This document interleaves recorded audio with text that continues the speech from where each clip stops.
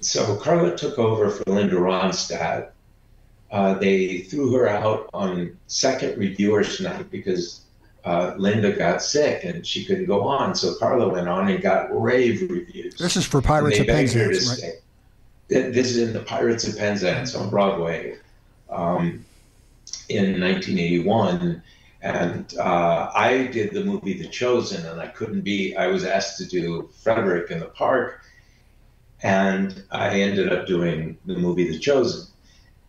But I came back to New York for a premiere of The Chosen at Radio City Music Hall, and I got a call from Mr. Pat, and he said, come, check this out. And it was remarkable, and Kevin Kline was ridiculous.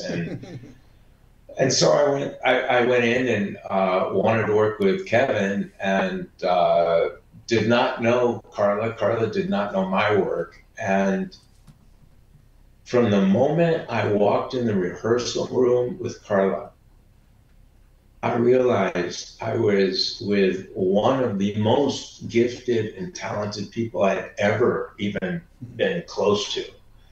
Her voice is absurd. I mean, she's rock and roll. She's the girl in Meatloaf, man. Mm-hmm. But she sings coloratura. I mean, she sings better than any I've never heard. She'll you talk about float. She floats, and you hear her voice just lilting, and then bam, she belts out a note you don't think she has. No one has this in there. And then suddenly she's jumping an octave. I mean, it's just remarkable. So I've never seen that kind of talent, never been close to that kind of talent. And this is like true talent. This isn't like me as a ball player, like working on my swing. I mean, this is like Barry Bonds. This is Mickey Mantle. This is Willie Mays. This is the greatest. This is Secretariat. Forgive me. That's my hero. Karla's Secretariat, and all of a sudden I'm on stage with her, and I didn't know my blocking because I wasn't put in well, and she just is guiding me through, and there's not an ounce of ego. And then she opens her mouth and starts singing. And I have to tell you, those people in the audience, they paid to see that. I got paid to listen to this live night, 8 shows a week. Wow. And now, in my life, I get to share my life with this woman.